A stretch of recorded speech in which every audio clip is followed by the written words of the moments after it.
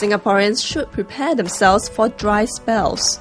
That was what Professor Asit Biswas, founder of Third World Centre for Water Management and visiting professor at Lee Kuan Yew School of Public Policy, said last week. When you have a drought period, the question is, how would Singapore manage its water for all the people, not a small group of people in the 65 hectares, for all Singaporeans, plus all its economic activities. Indeed, last month, Minister for the Environment and Water Resources Dr. Vivian Balakrishnan said that droughts are more worrisome than floods in Singapore. In the past 18 months, Singapore has been hit by flash floods, which have caused residents much inconvenience and business losses.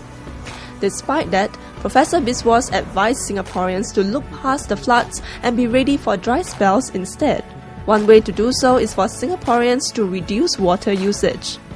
In Singapore now, per capita water consumption is 154 liters per capita per day. In Hamburg, it's only 105. So there's a tremendous potential to bring it down.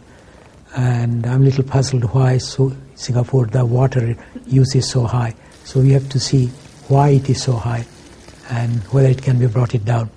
And the second thing is we are seeing new developments in technology, especially of desalination, which we would forecast that by 2025 will be reality.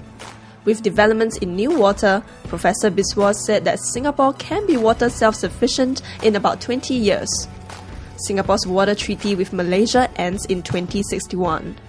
My feeling is by 2030, Singapore has a 80% chance of being self-sufficient in water if it plays its card correctly. For more of Professor Biswas' comments on Singapore's water management, watch the following clip.